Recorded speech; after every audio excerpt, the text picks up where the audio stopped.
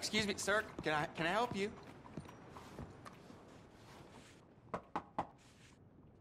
Can I help you? I hope so. I want a loan, sir. A line of credit, so I can buy some property. What property? An old ranch, Beecher's Hope. Oh, that old dump? I know it ain't much, but I ain't much of a farmer either. But I will get there. That is a very unusual way of asking for a loan. Mr.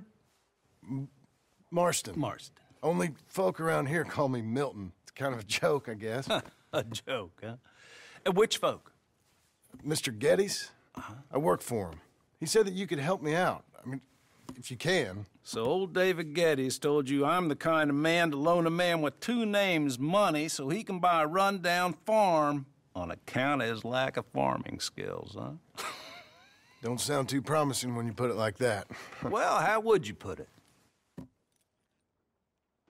Sorry to waste your time, sir. Oh, sit down. I'm sure we can figure something out.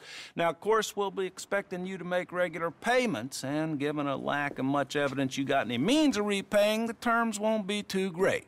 But if my cousin vouches for you, it'll be okay with the bank. Really? Absolutely. Thank you.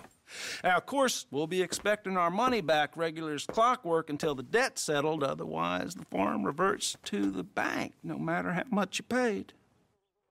I understand. All right. Well, why don't you go check out the land while I fix the contracts and talk to Mr. Geddes. Oh, I heard there's squatters up there. We've been having so many problems recently they'll need clearing on. Sure. Well, come back when you're done and we'll fix up the paperwork.